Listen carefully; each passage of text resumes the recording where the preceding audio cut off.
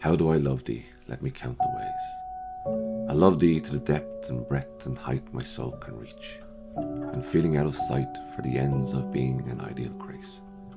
I love thee to the level of every day's most quiet need, by sun and candlelight.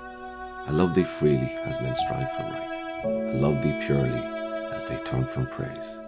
I love thee with a passion put to use in my old griefs and with my childhood fate.